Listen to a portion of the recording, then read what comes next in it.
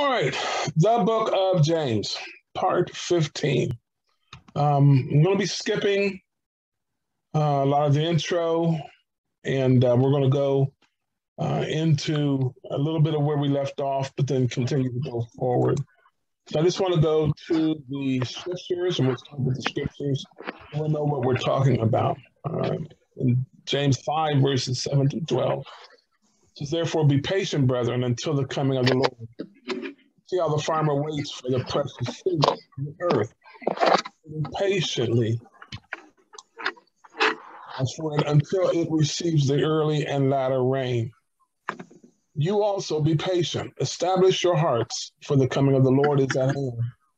Do not grumble against one another, brethren, lest you be condemned. Behold, the judge is standing at the door. My brethren, take the prophets who spoke in the time of the Lord as an example of suffering and patience. Indeed, we count them blessed who endure. You have heard of the perseverance of Job and seen the end intended by the Lord.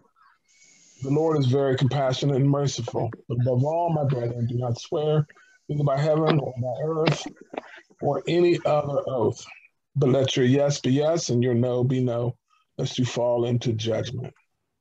So going into the New Living Translation, and it says, dear brothers and sisters, be patient as you wait for the Lord's return.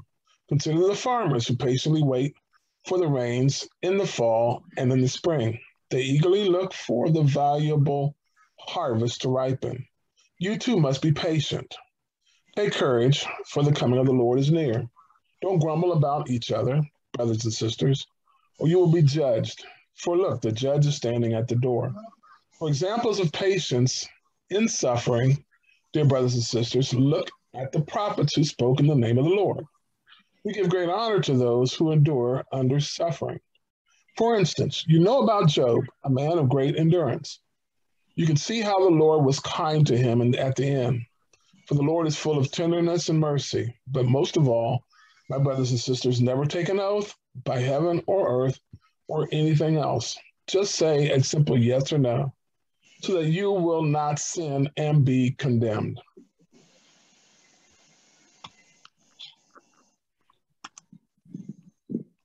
Again, so today's lesson is James 5, 7 through 12, when you are being oppressed. With the introduction, do you feel like someone is out to get you, that you are trying to take advantage, that they are trying to take advantage of you, that you are being oppressed? What should you do when you are oppressed? What should you not do? James 5, James gives instructions to those who appear to have been oppressed by the rich. Notice in James 2:6, but you dishonor the poor. Isn't it the rich who oppress you and drag you into court? The rich has been holding back their wages in James 5:4. For listen, hear the cries of the field workers whom you have cheated of their pay. The cries of those who harvest your fields have reached the ears of the Lord of heaven's armies. And then 6, see, the rich have been oppressing the righteous. James 5 and 6, you have condemned and killed innocent people who do not resist you. So what were the oppressed Christians to do? James 5, 7 through 12, we read that, and surrounding verses, we find principles, instructions, which should govern Christians when they are oppressed. These principles are just as applicable today when we are oppressed by others. They include, this is what we went over last week, don't resist. Such was the behavior of those being oppressed in James' day. James 5, 4 and 6.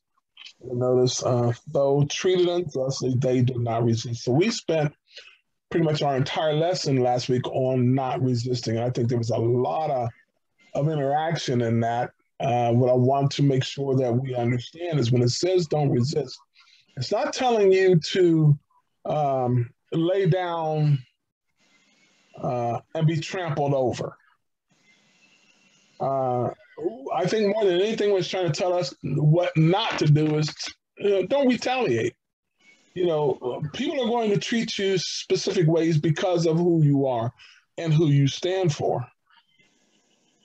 But you cannot take it as a personal issue because you're going to be just as what's the word I'm going to use? Treated falsely, just like Jesus did. He had to go through many times when people did and said and tried to pressure him into all kinds of things, and they're going to do the same thing to us. We cannot turn our backs on that, but we don't allow them to just rule and run over us. We have to use wisdom. Jesus did that mostly, and I love how he did it in the garden. I'm sorry, in the wilderness. He was at his lowest point physically, being have fasted 40 days. So physically, he was unable to, really strike back with anything of a natural nature. But what he did do, which was much more advantageous to him, was use the word of God as his sword, as his weapon, and that's what we are to do. Whether we speak it into the atmosphere or we just utilize it in order to strengthen ourselves. I remember how David had to encourage himself in the Lord. A lot of times when we're going to be, ridiculed or we're going to be talked about or people are going to try to do things to us as opposed to retaliate, sometimes we have to just strengthen ourselves. Realize that if they did it to Jesus, they're going to do it to us. So when it talks about not resisting, we're going to be treated unjustly, unfairly, and unfairly. Know that. That's coming. But we're being told not to resist. So I don't want to spend much more time on that. But you'll have all the information when I send out the hard copy. So it is not easy to keep oneself from resisting and to wait for the Lord to take care of it. That's why there is a need for this next principle. And that is be patient. Before I go further, be very, very careful when you ask God for patience. Yeah. That's one of the things that I really try to discourage people from asking God for it. If you're not the type of person that you can endure, because God will give you patience, but then He's going to give, things will happen for you to utilize that patience. You're going to now have to be patient. I'm not going to tell you don't do it, but make sure that it's in the right frame of your mind and your abilities to wait on God. So to be patient, the word found here is slightly different than that found earlier in this epistle. James 1 and 3, knowing that the testing of your faith produces patience. The word is hypomone. Hypomone or hypopone. Hypomone or hypomone. I want to pronounce it. That is the Greek word for patience in this text here.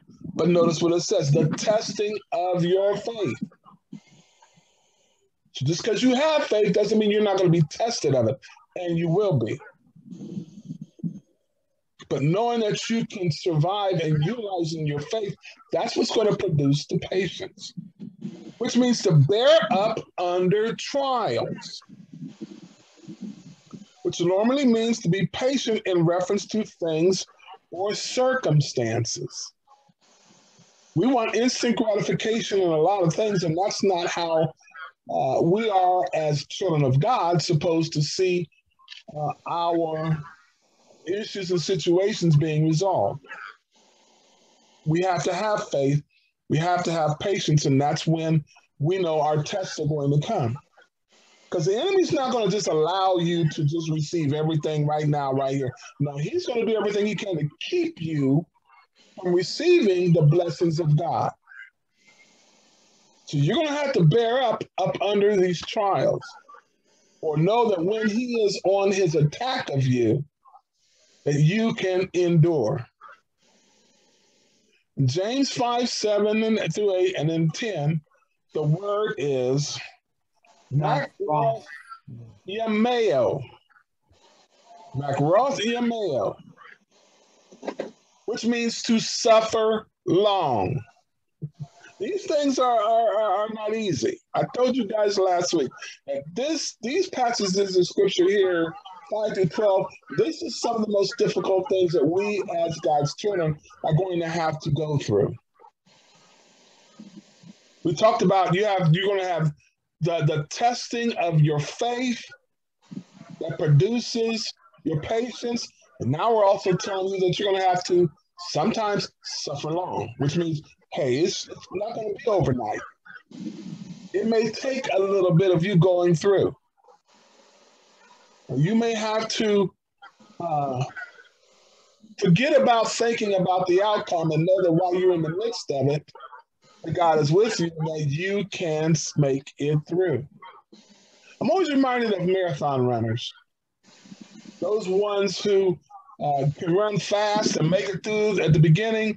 But then you have those ones who may lag towards the end, but they never give up.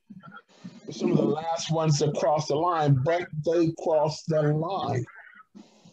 They don't stop in the middle of the race. They may be hobbling, dehydrated, sore muscles, cramping, but they go through. That's all that suffering process. But their goal is to cross the line. Sometimes in the midst of that, they don't think about that line crossing. It's, can I make the next step? Let me just make the next step. Let me just make the next step. Has anybody ever seen, what's the name of that movie, Michelle?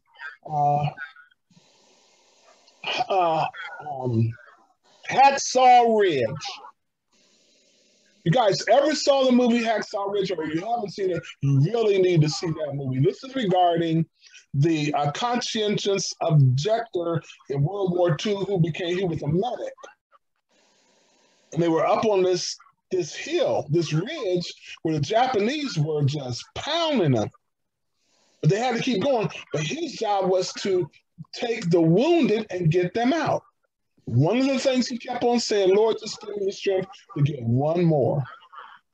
Let me get one more. If I could just get one more. He wasn't thinking about coming down the hill. He knew he had to suffer. He knew he had to go through it, but just give me one more. And that's some of the things, the mindset that we need to do when we're going through these situations. Lord, let me make one more step. Let me hang on a little bit longer. Help me make it through this next round. Gotta suffer long, which normally means to be patient in reference to people like oppressors. Lord, if I could just put up with them for one more day, then that day goes by. Lord, help me put up with them for one more day. That goes by. Lord, help me put up with them for one more day. We have these type of people that are in our lives that cause you to have to say, Lord, I got to be patient with them. It's going to take something. They're people just like me. And think about it. How many times have people probably said that about you? So we have to have that type of mentality and that type of spirituality to know we got to suffer long and be patient with people. As Vincent defines it, patient holding out under trial, a long protracted restraint of the soul from yielding to passion, especially the passion of anger. You can't get mad. You want to be mad. You want retribution. But you got to also realize, and I say it all the time, you're not fighting a person anyway. You're fighting a spirit. Even up under these oppressions, it's a spirit that has its whole grand design to steal, to kill, and to destroy. And the thought links itself naturally with that in the preceding verse, the righteous does not resist. 3 examples are given to encourage us to be patient. Here's 3 examples in the Word of God. First one is the farmer. James 5:7 says, brothers, dear brothers and sisters, be patient as you wait on the Lord's return. Consider the farmer who patiently waits for the rains in the fall and in the spring. They eagerly look for the valuable harvest to ripen. We were driving somewhere and we saw all this.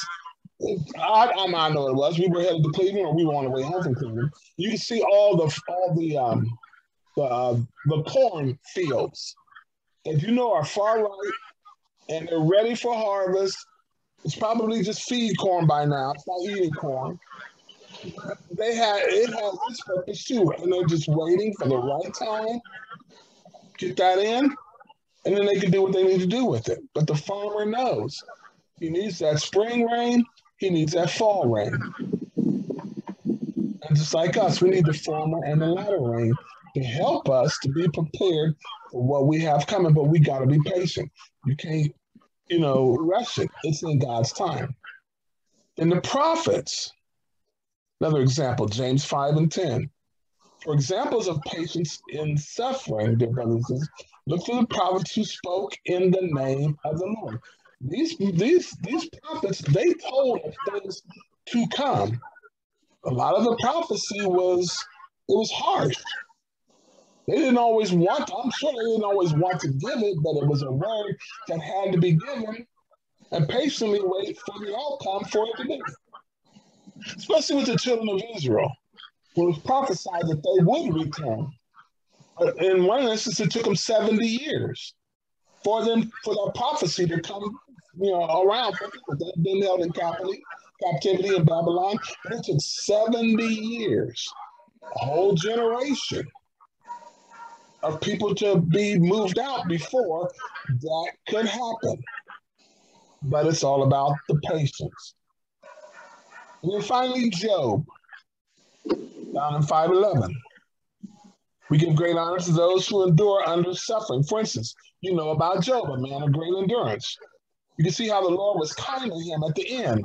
For the Lord is full of tenderness and mercy. Job had a lot before he lost everything. But he still had to endure. He still had to be patient. He still had to stand for God. His wife at one time told him, curse God and die. His friends really were like, man, what are you doing? What have you done to cause this to happen to you? Man, you need to just, come on, man, let it go. But Job had to be patient. And his patience and his endurance allowed God to see him through all of this and then reward him with much more than he had before he started. See, each of these examples teaches us, one, to place our trust in the Lord, that he will eventually reward us for our trust in him. Two, to be steadfast in the meantime in our service to him. Doesn't matter what things look like, we still have got to serve him. Are there any questions or comments on being patient? No. Pretty self-explanatory, I do believe. Okay. Such patience or long-suffering is not easily acquired, and it's not. Therefore, there's a need to apply the third principle to this passage. That is, establish your heart. The word establish means to fix, make fast, and to set.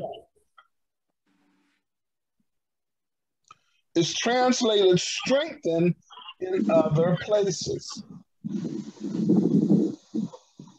To establish one heart then involves strengthening our heart in a certain way. Here it means to strengthen our hearts so as to be patient and not resist evil being done. So in order to establish this, you have to set your mind and your heart to know,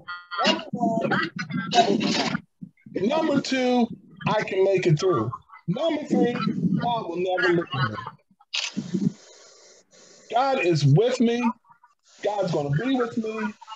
He's going to see me through. The key to establishing our hearts is the Word of God. 2 Peter 1 and 12. Therefore, I will always remind you about these things, even though you already know them and are standing firm in the truth you have been taught. You've got to stand on the word of God. Through constant and careful study of God's word, our faith in God and his eventual justice is made stronger. Patience and strength to not resist is developed. Romans 15, verse 4. Those things were written in the scriptures long ago to teach us. And the scripture gives us hope and encouragement as we wait patiently for God's promise to be fulfilled. Every day, you need to be feasting on the word of God. I'm not telling you to spend hours and hours and hours reading God's word every day. But every day, you need to have gotten something in you that will prepare you for the day's journey. There are many apps on your phone or whatever that gives you daily verses or gives you daily encouragement. Nothing other than that. Every day, something that's going to help you get your day started. And throughout the day, peer into some of God's word. I know we are very busy. We have a lot of things that we do in life, especially when we're working at our jobs. But I don't know anybody outside of a person working out in the field. If you're sitting at a computer, everybody's got some type of time that we take and we go on the Facebook or we go onto the internet, research something. I don't care who it is. Everybody's going to look at something else on their computer. Oh my God. Take a moment and look at something that'll give you some inspiring word of God. If you can look at a cute baby or you can look at a dog, or whatever, take the time, same time you're going to take to do that, and look at God's word. Strengthen yourself, preparing yourself, establish yourself. Make sure that you are set and ready because trouble is coming. There's some that going on. Are there any questions about establishing your house? No, there's a lot of something. Huh? There's a lot of feedback, something going on. Yeah, somebody, I am getting a lot of feedback. Can you just mute everybody?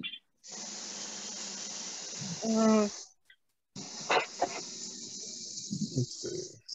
I don't know what it is.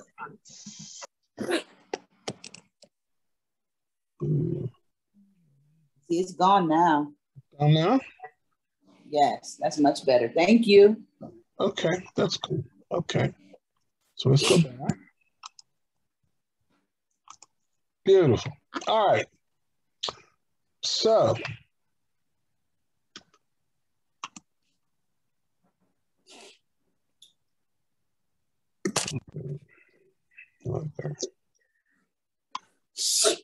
go away, I can't read.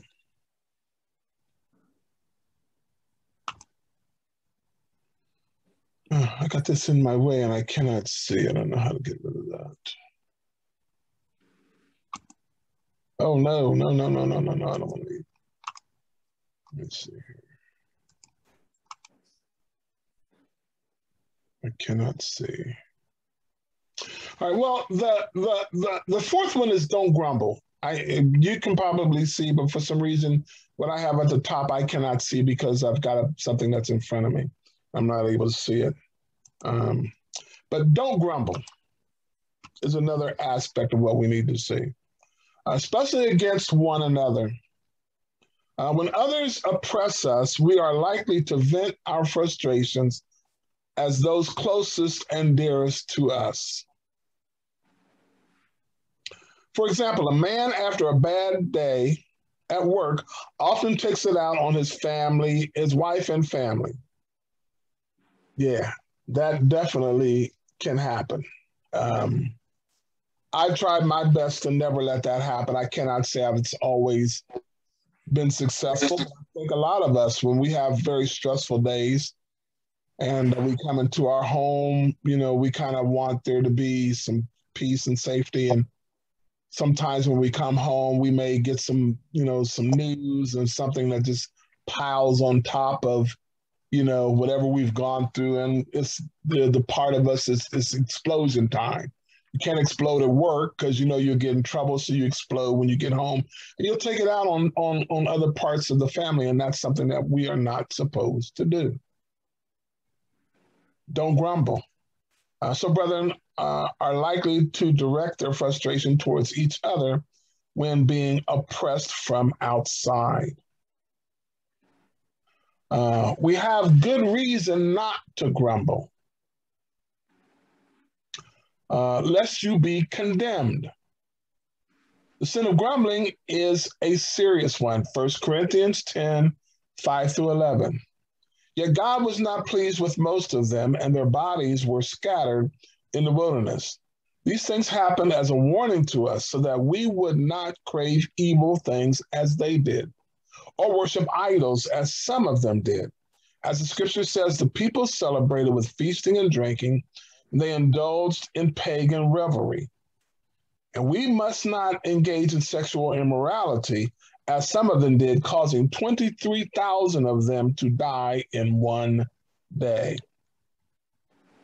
Oh man, I cannot see this. I don't know why this is here. Oh, I cannot see this. Oh, I don't know. There's a part of this I cannot see. Let me do this.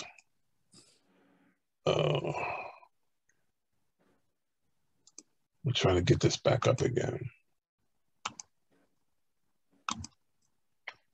It's doing it. Okay. Don't know why, but it's doing this. Okay. It says, nor should we put Christ to the test, as some of them did, and then died from snake bites. And don't grumble, as some of them did, and then were destroyed by the angel of death. These things happened to them as examples for us. They were written down to warn us who live at the end of the age. The same Lord who will judge those who oppress others will judge those who murmur and grumble. So are there any questions regarding that? Well, I wish I knew what was wrong with this, but I don't know if you guys can see this or not, but I've got these instructions at the top, which don't enable me to see what I need to see. So that's okay. We're going to go forward. Let me see. Let's do this. Bum, bum, bum.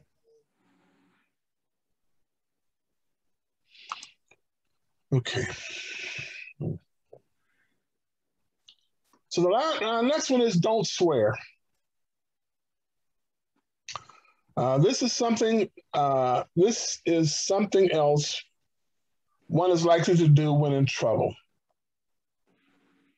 In other words, make rash promises which God will hold you to, even if not serious. Ecclesiastes 5, 1 through 7. As you enter the house of God, keep your ears open and your mouth shut. It is evil to make mindless offerings to God. Don't make rash promises and don't be hasty in bringing matters before God. After all, God is in heaven and you are here on the earth. So let your words be few. Oh, I'll tell you, I don't know about this one. Can anybody read the rest of this for me? It's hard for me to see. What do you want read? Too much. The rest of this scripture. Too much activity gives you restless dreams. Too many words make you a fool. Okay. When you make a promise to God, don't delay in following through. For God takes no pleasure in fools. Keep all the promises you made to him. It is better to say nothing than to make a promise and not to keep it. Don't let your mouth make you sin, and don't defend yourself by telling the temple messenger that the promise you made was a mistake. That would make God angry, and he might wipe out everything you have achieved. Talk is cheap, like daydreams and other useless activities. Fear God instead. Amen. This prohibition applies especially to flippant oaths. In Jesus' day, many Jews were prone to swear in this fashion.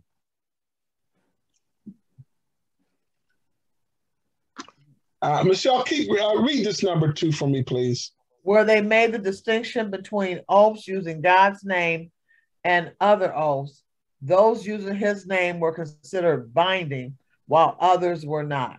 Amen. Now I can continue to read. Both Jesus and James condemn this distinction between different kinds of oaths. Matthew 5:33-37. Okay, you have also heard that our ancestors were told, you must not break your vows. You must carry out the vows you make to the Lord. But I say, do not make any vows. Do not say by heaven, because heaven is God's throne. Do not say by the earth, because the earth is his footstool. Do not say by Jerusalem, for Jerusalem is the city of the great king. Do not even say by my head, for you can't turn one hair white or black. Just say simple, yes, I will, or no, I won't. Anything beyond this is from the evil one. So what it's trying to tell us to do is make sure that what we do, we stand upon what we say. When we make an oath or make a promise, even if we somehow cannot fulfill it, we need to own up to that and make sure that we apologize for one, for not being able to, but make sure that you're going to be able to do something that you say you're going to do.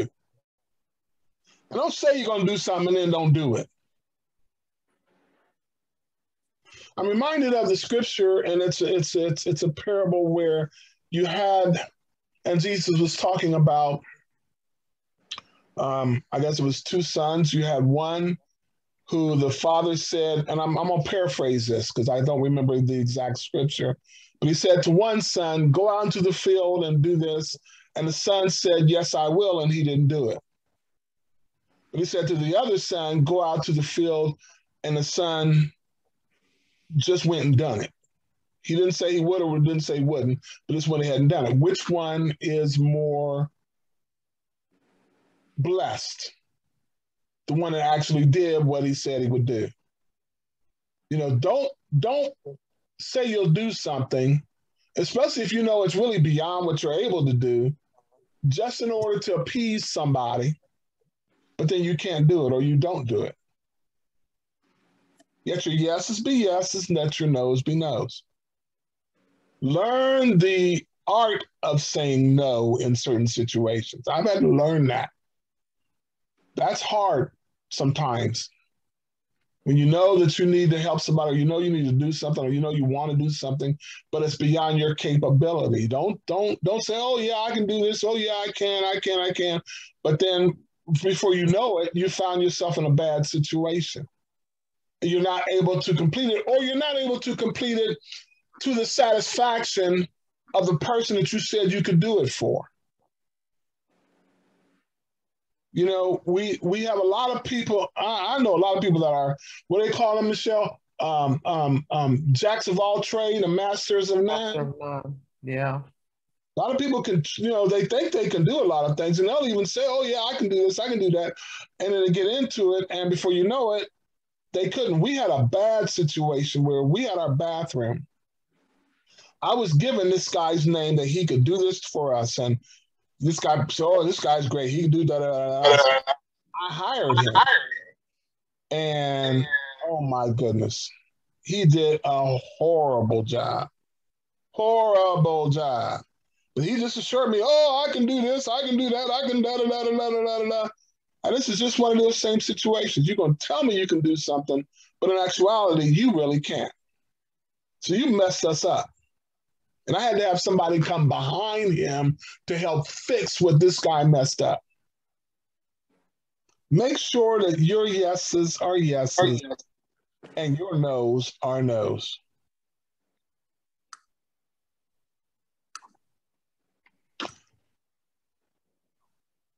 Okay. Somebody else read this, Matthew 23, 16 to 22, please. I can't see it. Is something in your way that you can't see it too? I just see you on my screen right now. Okay. Let's see.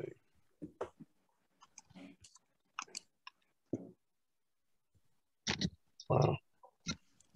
Okay. It said the host disabled participant screen sharing. Okay, let me do this and let me try it again. Let me try sharing again. I don't know why it did this. It said you disabled. Let's try this. What about now? It says host started screen sharing. Can you guys see now? Yes. Okay. I don't know what happened. I did something before, but now I can even see everything. So thank God. Here we go.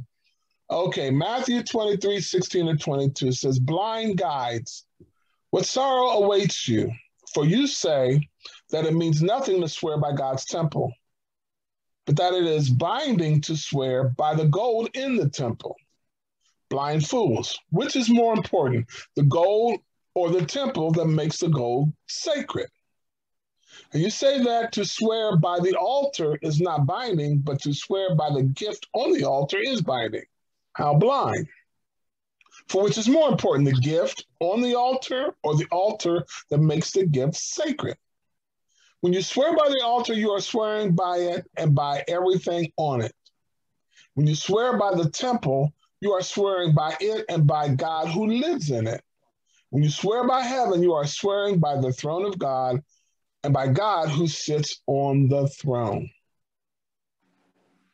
So this is talking about you making an oath, or you saying you're going to do something and don't do it, or you're promising things that you really know you cannot do. It's telling you, don't do it. Don't say, well, I can do it if the Lord helps me. What? No. Be upfront, be truthful. I can't do it. Or, hey, I'm going to do it. You make a time frame of it, you keep that. Do what you say you're going to do, or just say no.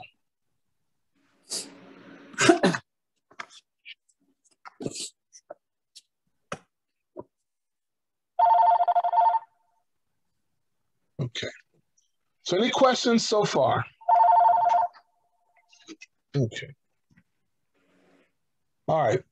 The solution is to refrain from oaths altogether and stand by your word. Finally, in times of oppression, those who are God's children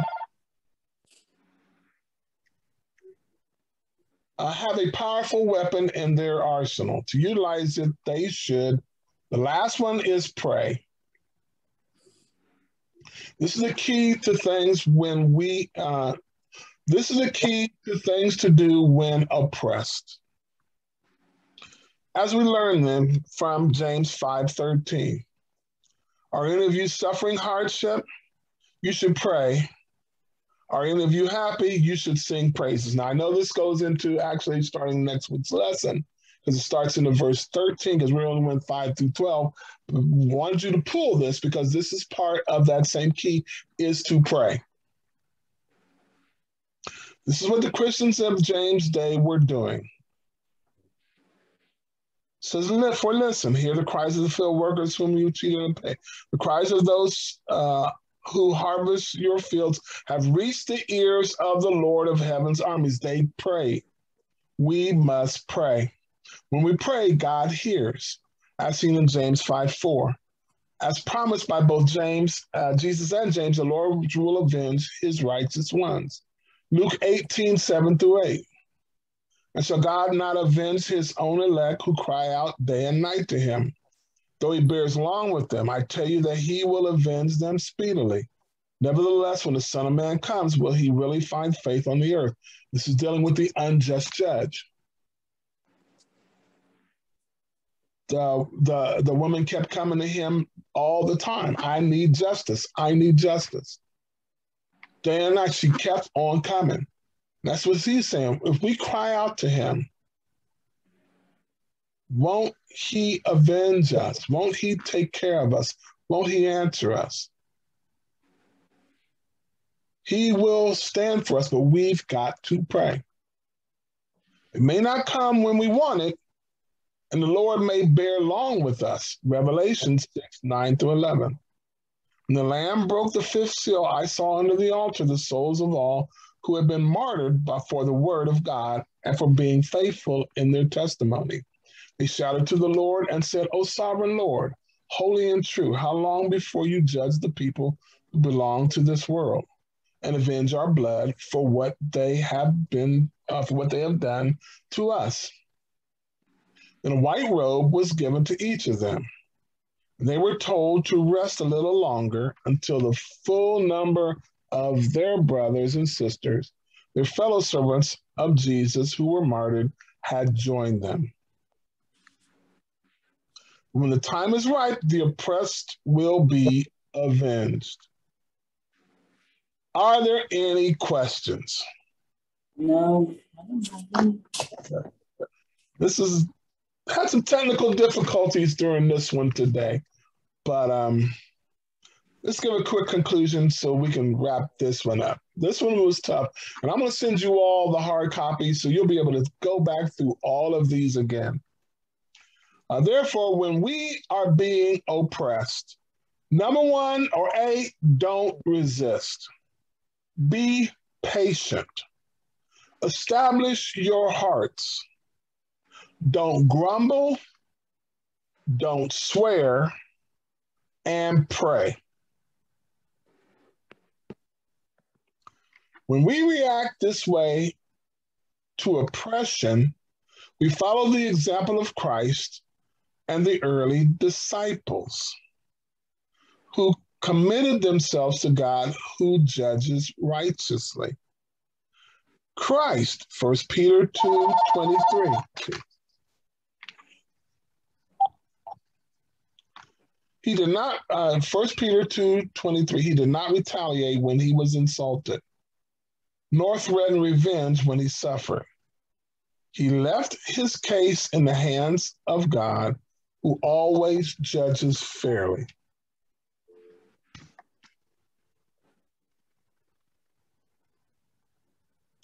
The disciples, 1 Peter 4:19. So if you are suffering in a manner that pleases God, keep on doing what is right and trust your lives to the God who created you, for he will never fail you. With such a righteous God on our side, it should be a lot easier to endure those who oppress us. Is the righteous God on your side, or rather, are you on his side? Bless you. Are there any questions or any comments regarding this lesson? This was a tough one because it causes us to, even as being strong warriors, to have to use a lot of restraint when we're dealing with the spirits that are utilizing people to battle us. I keep trying to say that because we really have got to utilize our mindset to realize it's not flesh and blood. Our warfare is not with flesh and blood. Every battle we fight is a spiritual battle. And we know that it is the enemy that's using people to attack us. They don't know they're being used. You might say, oh, they know what they're doing. Not in the sense of spiritual warfare. You got to look beyond what you see in your natural eye and see that it is a spiritual attack. And that's why this passage of scripture is telling you about utilizing the restraint that you need in order to make sure that God, let me go back to that. God is on your side. He is the one who will take care of all of that for you? We got to make sure that we stand holy in every situation that we encounter. And it's not always easy to do. I told you guys before, I had an issue that I really got upset about. But I had to use some type of restraint. And we had something that happened today.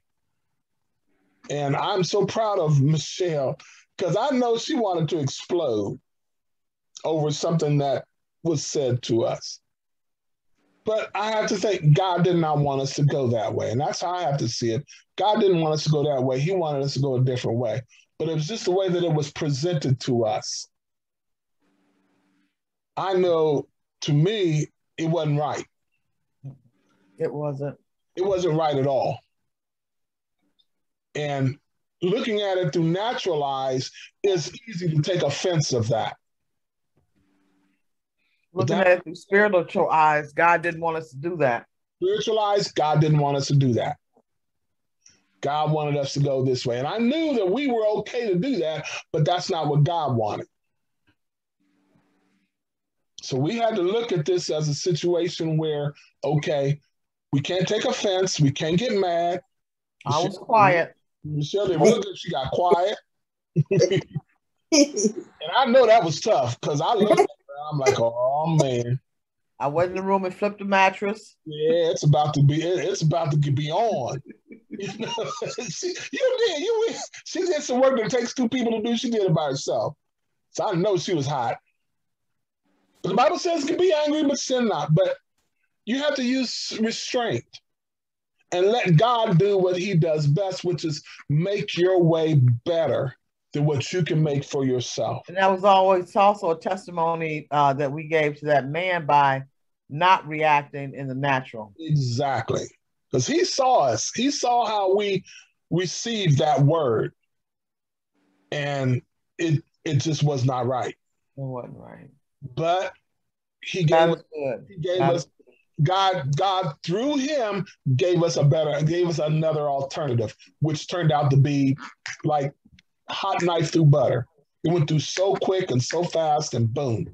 And I'm like, cool, that'll work. We were able to do what we needed to do. But you have to have this restraint when you know there's an oppression. You have to have this restraint when you know things aren't even right. You have to have the restraint and know that you have to be patient. You can't grumble. You can't complain. You can't make an oath. You got to pray. And you got to resist. You got to be patient. These are the things we as children of God have got to learn to do. Is it easy? Absolutely No. not. It is not easy at all. But God made a promise that he'll take care of us. And I believe he will. And see us through every situation and every circumstance. Amen. And he will bless us. So are there any questions or anybody got a comment?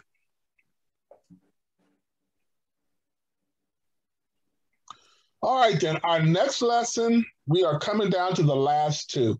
It's James 5:13 through 18.